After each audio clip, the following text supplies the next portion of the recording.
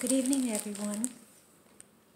So here I am. This is third video, and today's, wait a minute, it's the nighttime. I love the nighttime. You know why? Because I have such a good connection with it. Am I up all day waiting for it? Yes. Do I stay up all night? No. For what? Unless I am such a night owl, which at times I feel I am, but you know what? I'm only the nighttime person. If I'm watching everyone else's videos, how could that be possible? But it is. And I had a little bit of juice tonight, so maybe I'll be raring to go to watch everyone's video. So, update. I'm me, and you're you. And that makes it perfect for our years we have here. Does that make sense? Hell yeah, it does. I have quite a few videos out. They're on my Instagram, which is musicangel20. I had another one, Lisa Giardino 8. Yeah. Ask me if I remember my password after my phone broke. And I did not remember what it was. But that's okay, because I know I'm fine without it. But if you remember it, look me up. It's a lot of personal stuff, like fighting to live these past years. But this is a special night. Besides figuring out to apply for jobs on Craigslist, and yes, there's some that are decent and legit. I'm going to have one on Thursday. And I'm special because God Almighty gave me that opportunity to work.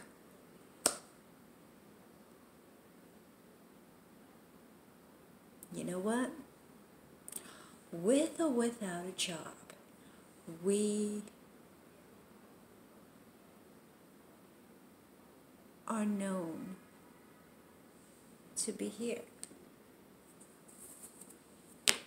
Without a job, we should be treated fairly, even if we can't.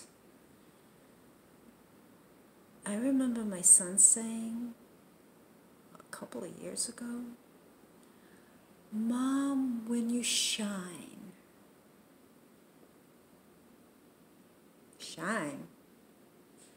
then the other son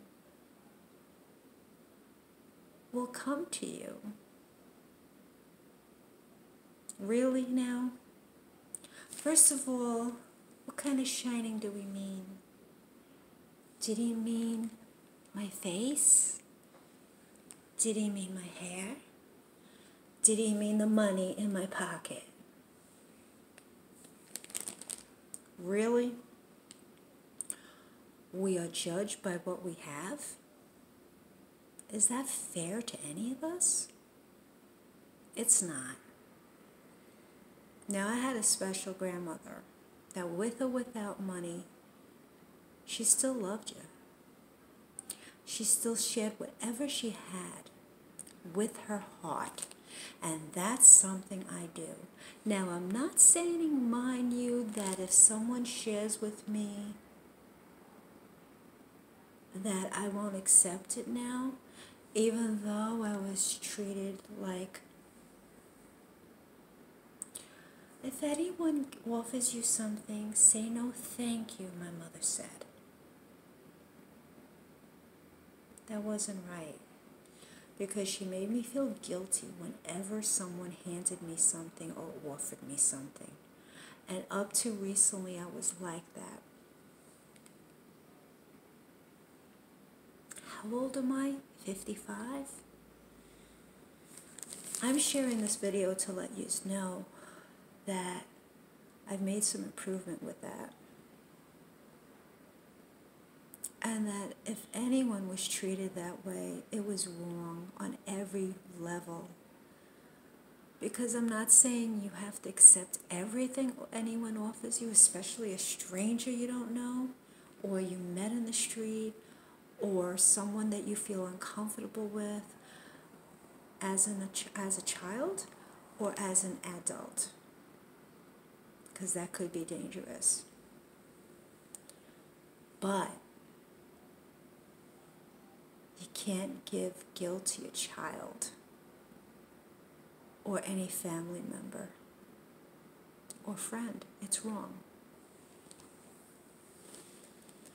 And it's also wrong to invite people to your home and not want them in your life that weekend.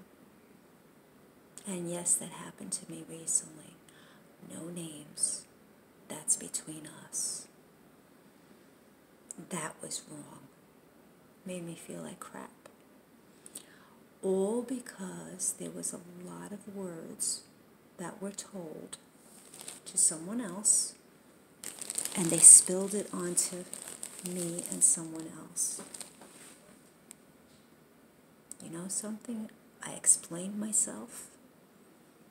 I apologized for something that the person told me to do, and I forgot. But it was not just forgetting. I didn't have that opportunity with money to be able to stay somewhere else. And mind you, it was 13 months. 13 months since I saw that person.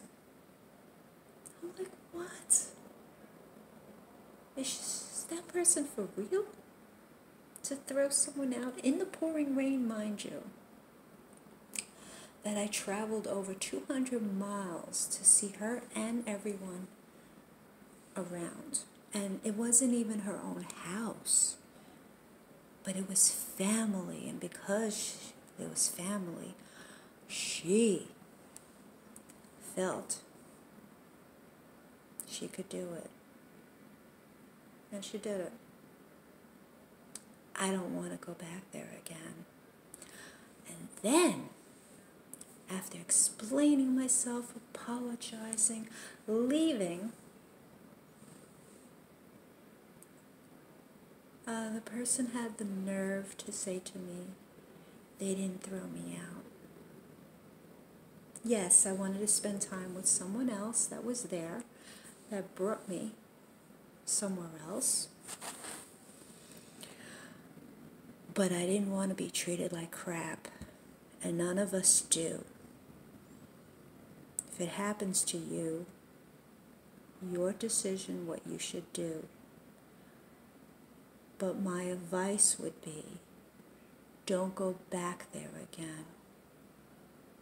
Don't ever give anyone an opportunity to throw you out again and treat you like crap. You're not shit.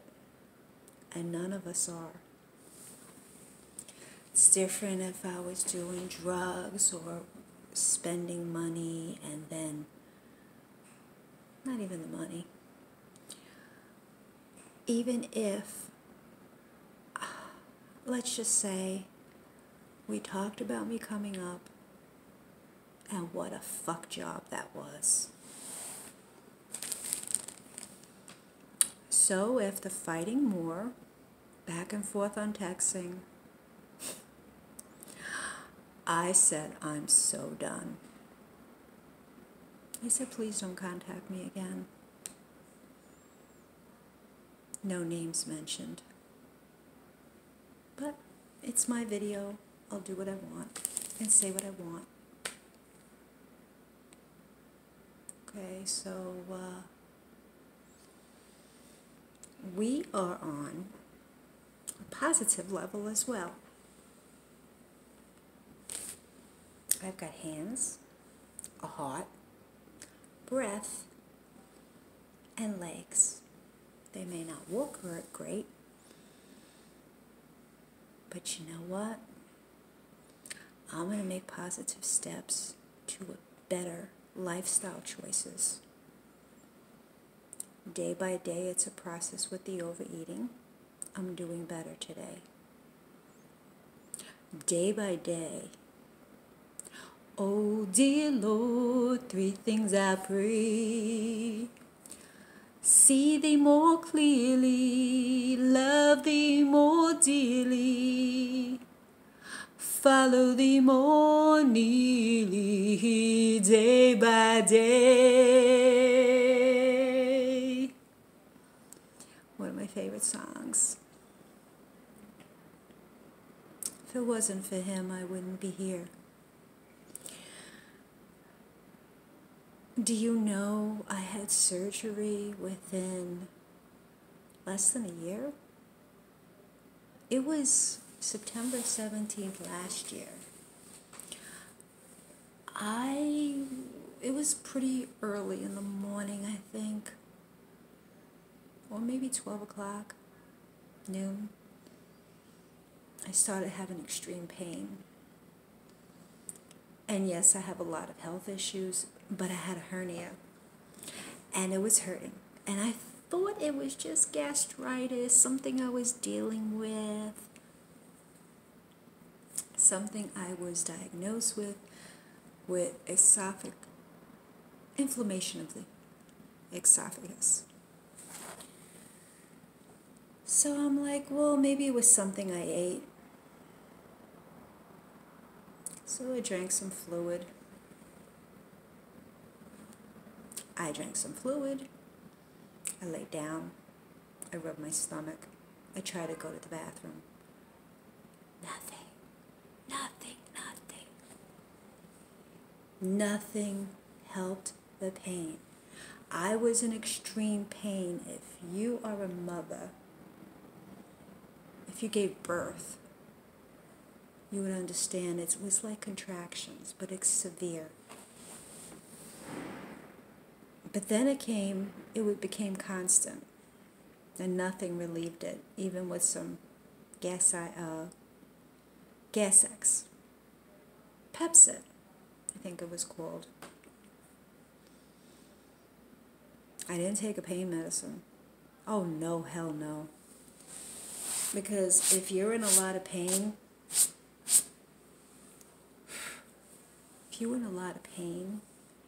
it's different if it was a pain from the bone. But if it's something abdominally, you have to get checked.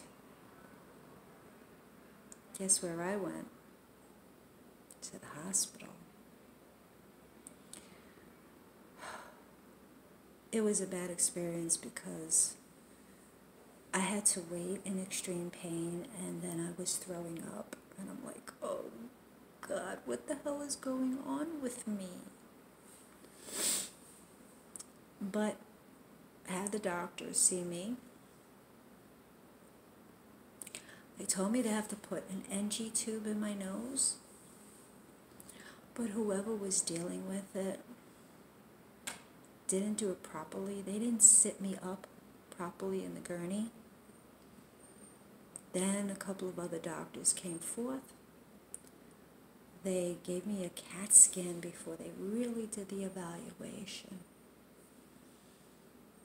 And they found out I had an incarcerated hernia. What is that considered? A jailed hernia? For a second when they said it, I almost cracked up. How am I making my stomach be trapped? My abdominals. Like, oh my God. So the doctor said, you can go home, but if you feel worse, you have to come back. I says, no, I'm staying. And yes, we're having the surgery. I agree to it.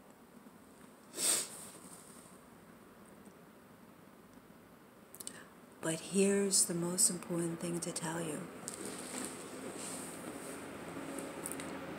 I was on the gurney.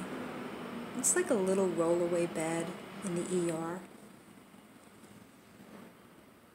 No, I was not on pain medicine. I wasn't on sleeping pills.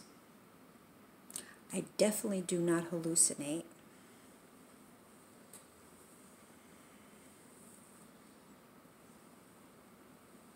This is important that I'm sharing this with you.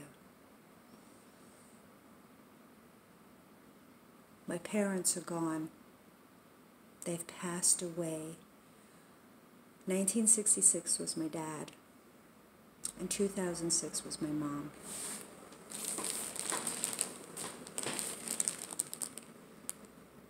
I look to the left. I saw them on the side of my bed.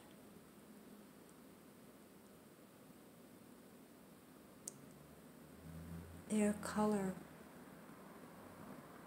around them, their aura, their light was gold. And they were smiling at me, but they didn't talk.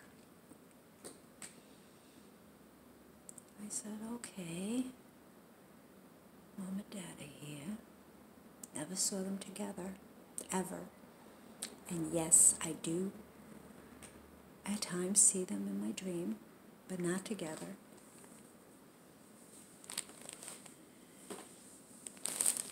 And then at the foot of my bed, I saw a man with a light beard, a mustache, brown eyes, brown hair.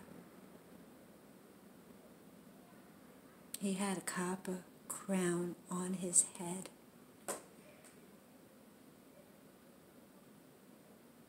Whoever believes, believes. Whoever doesn't, okay. It's my video, but it's my words because it's my experience. And I needed to share it with you. To me, it was Jesus Christ. And I know it.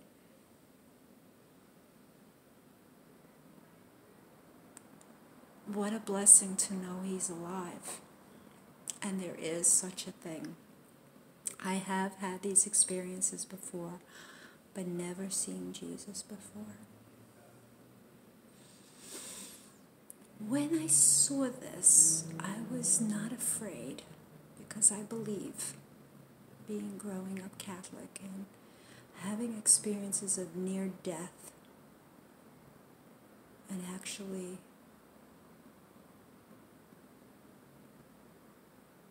having statues at the church move when I looked at them in the past. But that's here or there. This is the latest experience of my life. And there is such a thing, according to me, of what I saw. And I had to share it. After I had that surgery, which was a very complicated surgery, and they told me this, I did some videos, which I have to share from my other channel. They told me, don't gain weight, but lose it. I gained weight, but I didn't lose a lot. I actually am the same weight that I was after surgery, which was September 17th last year, which is, mind you, the day my grandmother passed away. And you know what? I was scared shit. I was like, this is it. When I saw them, I was like, oh my God, am I dying?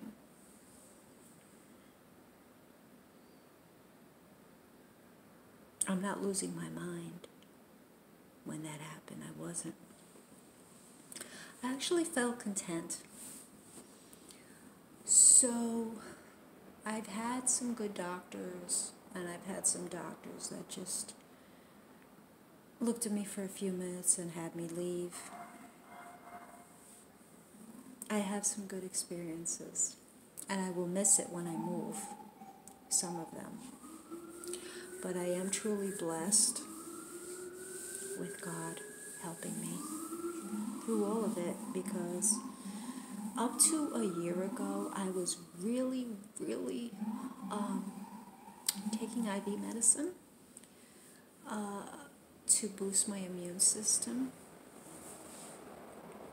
called Gamma God, famous ambulance that's saving people.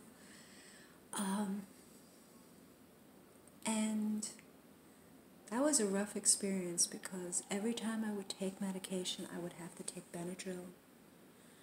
I would have to drink a lot of fluid, a lot of water a day before or 2 days before. That was to prepare my body for the medication and after. It's been a tough road. But because they gave me the medication called Heprex, which is a pill to make my urine acidy, because I have constant UTI and kidney infections. It's working. The pill is working. How long it's going to work, I don't know. But for the years that I've had, this is a miracle. Another miracle. And as of from May last year, 10th, until February, the end of February, I was on that IV medicine called Gamma God. Guess what? I'm off of it. Another blessing. I may not have a lot of money. I may not have a lot of things. But I'm doing pretty good. And I wanted to share that with you. And I am preparing for my new adventures. Moving. At least a couple 100 miles away. I made the choice. When you make choices, you go with it. When you feel it. But for me, it's like a movie. I see it before it's even there. I'm a seer. And no, I'm not nuts. There's many of us out there. Just letting you know. And yeah, I'm going to continue to share my experiences. And yes, you're not nuts if you have this gift. We're not. We are just gifted.